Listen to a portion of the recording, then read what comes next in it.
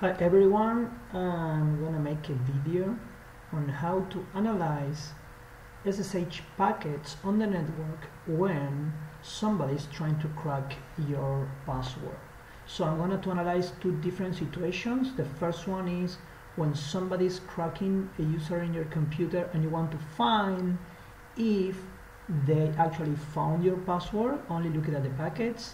And then we are going to look at the situation when we want to know if they actually use that password to access our accounts and to type commands. So in this setup we have a user test with password test. I'm going to start Wireshark in my loopback interface, and I will not use as a filter port 22. That means that I will only capture packets going to and from port 22 in my network. So I will start capturing here, and I will also filter the packets belonging to the SSH protocol. Okay, so I don't want to see all the TCP packets for setting up the connection. I just want the packets specifically for the SSH protocol. So if I just log into my computer, you will see that I can use the user test in localhost, and I can put any fake password. You can see that we already have some packet in here, right? This is for the SSH protocol trying to establish a connection, and here you can see both the client and the server versions. So if I put just any password in here, you will see that SSH is trying to connect. So these two packets here is my connection attempt, and I can try again another fake password, and you will see that there are also two more packets in here for my failed attempt.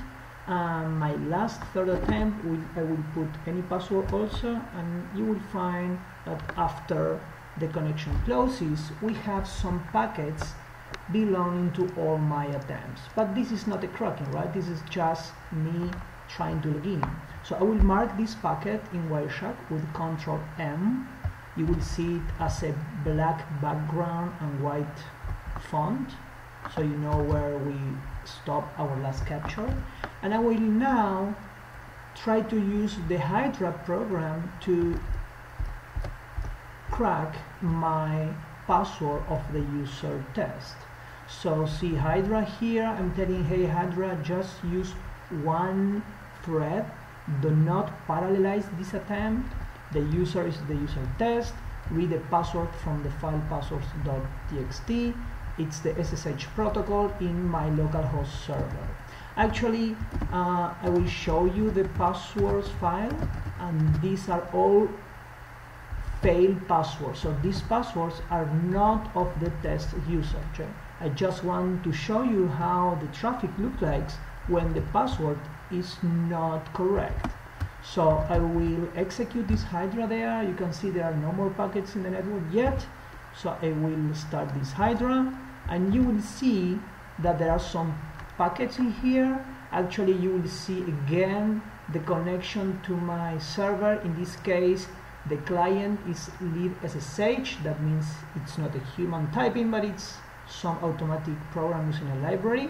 And you will see that there is a key exchange, some Diffie-Hellman packets, a protocol, and from now on, from this packet new keys, we have the attempt. So in this case, we know there are 4 passwords, and we can see the length of the encrypted packets. So these SSH encrypted packets, they have lengths 52, 68, 84, 68, and like that. In this case, remember that Hydra is not having the correct password. So I will mark also the last packet with Ctrl M, so you can see there the last packet. And now I will add the correct password just in the middle. The test is the correct password. And I will use Hydra again to crack my own account, and we will see the differences. So I will start Hydra, I will go to the packets, and you can see there that there is also the Diffie-Hellman exchange, the new packets are going, everything is working. But at some point after the new keys packet, we have the 52 length packet, 68, 84, and the last one is a 36 bytes packet.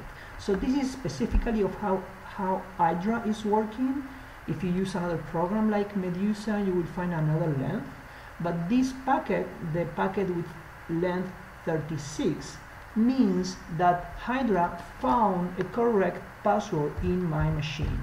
Right? If you go back to Hydra, it's saying yes, actually in your host, the login user test, we found the password test again. So I will repeat the first experiment, trying Hydra without the correct password. So you see this is consistent. I will erase the test password from the file, and I will use Hydra again. Before I will mark the last packet, so you know that we finished there. And I will start Hydra, and Hydra won't be able to find the password. And if we see the packets, we will find that there is no packet with 36 bytes in length, the encrypted length. So this is the first way how you can differentiate if some client using Hydra actually found the password of your user or not. So going to our other question, we now want to know if they actually use the password to access to our computer and type commands. So for this, we are going to also mark the last packet in the Wireshark, so we know from now on this is what we want to see. And I will show you how this looks like when I actually log in to the computer. So SSH, user test, localhost, and the first password I will try is test, right? So now I successfully log in to my computer, and if in this moment you go to the packets, you will see that there are some key exchange, the new keys, there are some packets in here. Some of them actually look larger, like 108, 100, 452. This may give you an indication that something is going on, 940 bytes. But anyway, the key is that if you connect, if you continue typing in SSH, look at what's going on in the network. So I will mark the last packet, okay, that's the last packet we saw. And if I type the letter, only one letter, L, do not press enter, just one letter, you will see 2 packets in there. That means that the letter went to the SSH server and came back to the client, right? So I will mark the packet again, the last packet, I will type another letter, and you will see that there are 2 more packets in there. That means that each letter you type in SSH is being sent using its own packet, right? So I will press enter now. There is nothing in that folder, so you won't see nothing. That's okay. There are 3 packets now, one for my enter and then the response. And anyway, if I do a larger command, like something like this, for example, you will see more information being exchanged, and actually this is what you see in the packet in the network. A lot of letters, and then information going back and forward, even larger packets. So in summary, we can infer, this is not precise, this is not correct, this is not part of the SSH protocol, but you can say that if you have more than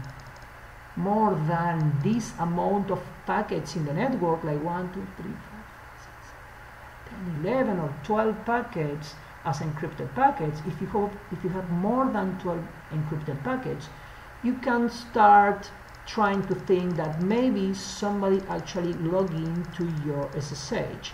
Actually, if you see these small packets, you can recognize that sometimes, or this may be somebody typing in your SSH account. Another nice way of looking at this is if you look at the I/O graph. So in this case, you may find that the packets corresponding to the typing letters in SSH may have some timing difference, some separation. That means that actually there was a human typing here, and it was just not somebody copying or using an automatic program, right? Like for example, if I create a file and I just type something, hi, how are you? I want to type something here for you to see, maybe something more, right? So this is gonna show that when you go to the network and you analyze the graph, there are some time difference between those packets, and that's also an indication that somebody may be typing in your computer. There we go. So here we have some indications, a lot of packets going on, right?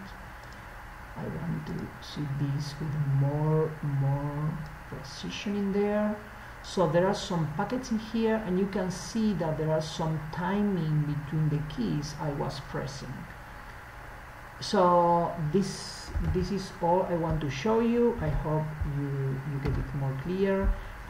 These are not reliable tests, but there are some indicators you can use to analyze SSH packets.